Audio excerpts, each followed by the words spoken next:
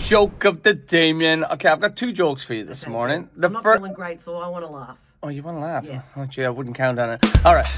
2 jokes. Here we go. There's one. Okay, first joke. Yeah. There's a 100-year-old man, okay? And he looks incredible. He's so fit and he looks amazing. And a lot of people ask him, they all say, hey, why are you so fit? And anyway, he reveals in an interview, he says, the reason why I'm so fit is because my wife and I, we've been married for 75 years. And we made a deal that if ever we had a quarrel, whoever lost the quarrel, they would walk 5 kilometers.